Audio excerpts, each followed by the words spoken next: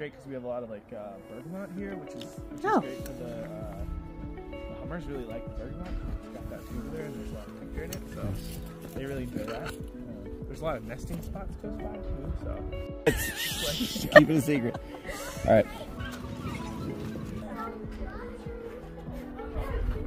Hey, I can't see it.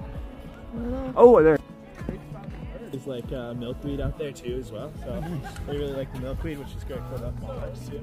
So is a phase of water. So what do I mean by phase? Yeah. This one's so pretty. This one's nice and colorful too. Which one? They're so pretty. Cool. Cork just pops out? yeah. Uh-huh. Wow. Yeah, and so this is actually, yeah, pops right out. That's so easy. Yeah, it's not a video. Really? Is it the same video? Yeah. It's the same video. Why, hey, that.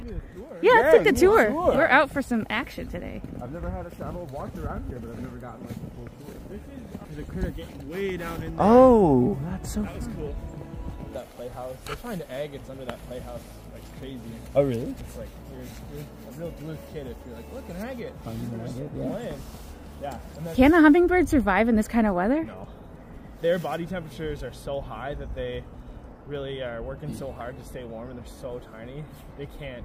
They don't have the insulation to keep themselves warm. So they go south then, right? They go all the way south. They'll go down to South America and down in Mexico. Yeah, and that's quite they'll a fly journey. all the way out. Yeah, it's crazy. Yeah, they can move really fast too. They'll fly like 30, 40 miles an hour. Seriously? So, yeah, they'll go like a ton of miles in a day. Yeah, they're busy. Busy. They never stop moving, so. I know the feeling.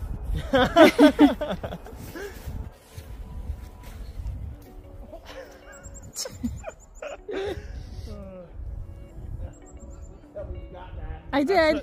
24 inches of snow will do. Did you get that? Yes.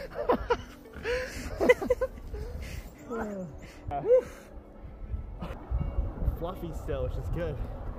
I think for a minute there they were starting to be like, oh, it's getting warm. I'm gonna start to lose this fuzzy fuzz.